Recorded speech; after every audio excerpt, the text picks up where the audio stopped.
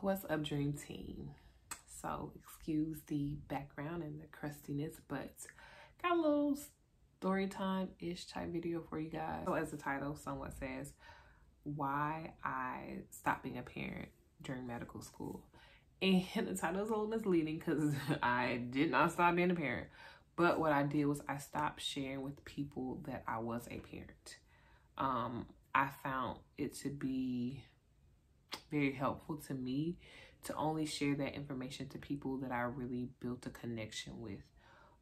Because certain things, I'm not gonna say people use things against you, but they may look at you differently.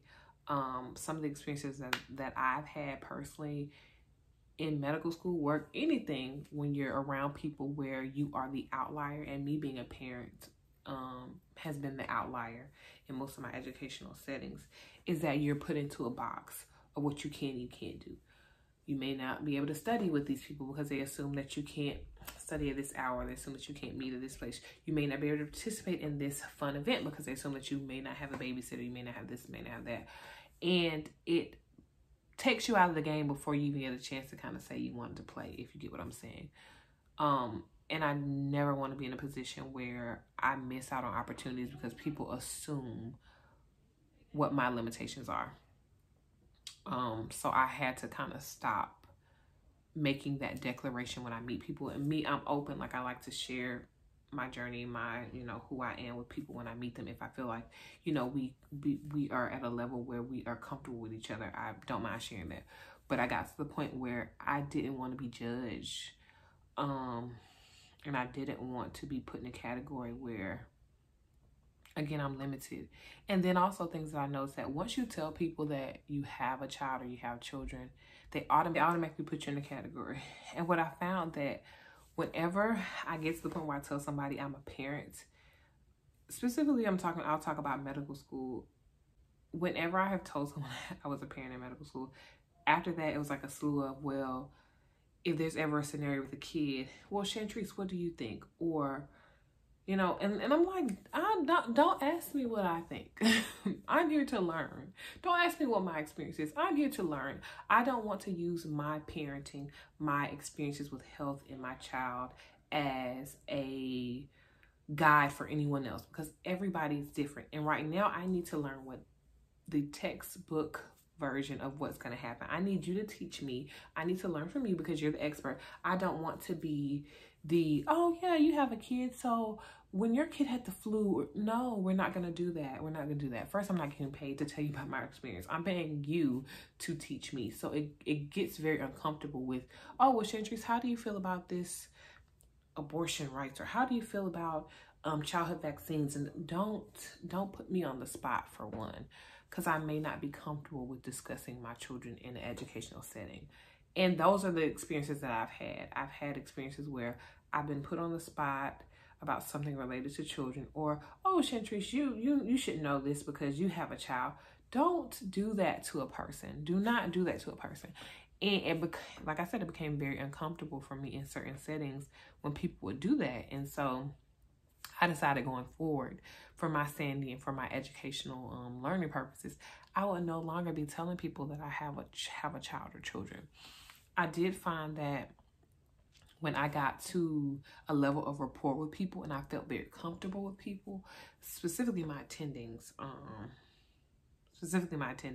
it just would come out and be like, wow, okay. And it was not, I didn't feel at that point that it would be something that would be held over my head. So again, I only spoke about it with people who I was very comfortable with. I had an incident where I had to come to school, I had to come to campus or something like that, one of our offsite locations, to turn in a book or something. And I had to bring my 2-year-old with me. And again, I had never shared that I had children with anybody on this particular rotation. And so when they saw me with her, it's like their eyes were like, oh my God, like, is this your kid? I'm like, yeah, she's my kid. And they, they didn't say anything to me at that point. It was all jokes and giggles and stuff like that. And I don't know if they said anything when I left, but I don't like being uncomfortable, and I don't want to be uncomfortable when it comes to the fact that I'm a parent, the fact that I'm a non-traditional student. So for those reasons, when I at some point in medical school, I decided to no longer share that information. And I encourage anyone in medical school, in a work environment, in whatever environment, share information about your personal life that you are comfortable with and you can live with other people knowing. It is no one's right to know all of your business. No one's. And if you're not comfortable with talking about it, if you live in an apartment or a house, if you have a boyfriend or a girlfriend, if you have children or don't have children, you know, what your feelings on politics or healthcare laws are, don't share them. Be comfortable.